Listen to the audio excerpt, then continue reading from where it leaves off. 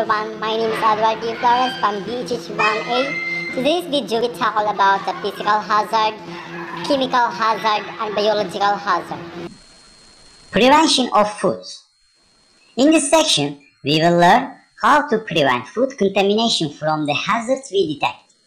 As I explained before, the hazards are divided into three classes: physical, chemical, and biological. These three headings should come to mind when the protection of food from hazards taught. However, there are two basic elements in preventing contamination of hazards that threaten human health to food. To prevent physical hazards in our kitchen, we must physical hazards, and how can we deal with them in the kitchen? They are the physical materials that may be harmful to people if they are present in the food they eat. They may also be the objects that may cause physical harm to people in the kitchen. Here are a few guidelines on how to keep you and your food safe. Always keep your hair tidy, trim your nails, and take off all jewelry before entering the kitchen. When using can openers, make sure that they are in good condition so that metal shards do not drop into the can's contents. Try to use colored toothpicks instead of regular ones in sandwiches so that they are more identifiable and biting into them can be easily avoided. When you hold a knife, hold it with your thumb on the inside of the handle, your index finger on the outside of the handle, and your other three fingers on the underside of the handle.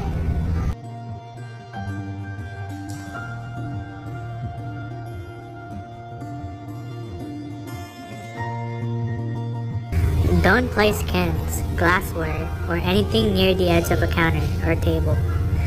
Otherwise, things can break or ingredients can be wasted. Always clean up messes immediately.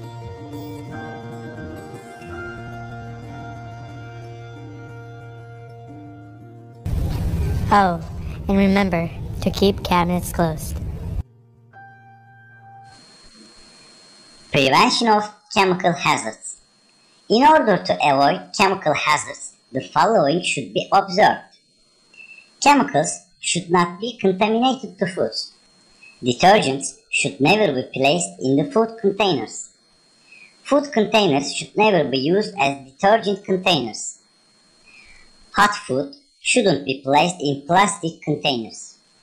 Detergents transferred from original to another packaging must be identified with a tag. Stainless steel pots should be preferred as pots. While spraying insecticides in the kitchen, open foods should be closed or removed. If there is nail polish on nails, gloves should be worn. Fruits and vegetables should be washed very well, then wipe it with a paper towel. After handling chemicals, hands should be washed. Detergents should be stored on lower shelves, away from food. Detergents should never be mixed. Dishes should be rinsed very well. Soaps or detergents shouldn't use to clean foodstuffs.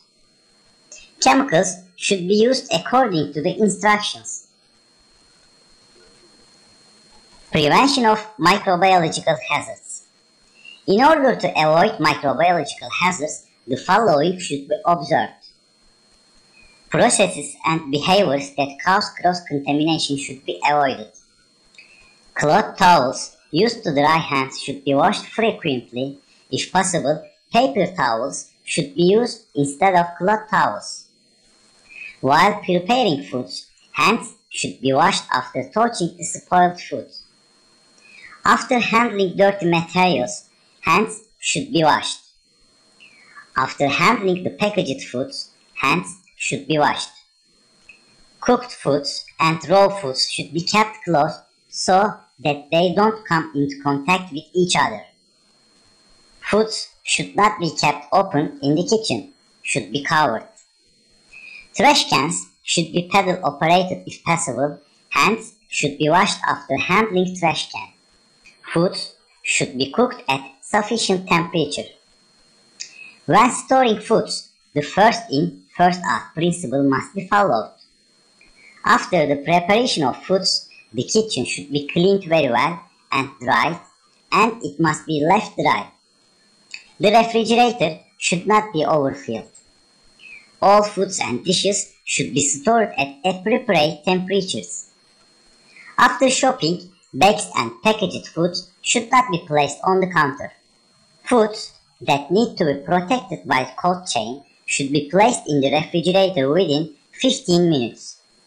On the counter, there shouldn't be anything other than foodstuffs and equipments to be prepared. Personal hygiene rules must be followed. Hands should be disinfected with the right washing technique. The trash can should be emptied frequently. Different cutting boards should be used for meat, fruit and vegetables, dairy products and bread. After touching the raw meat and eggs, hands should be washed and other foods should not be touched before the hands are washed.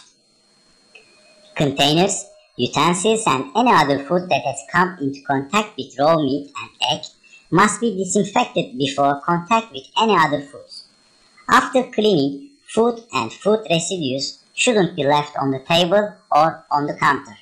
Thank you for watching.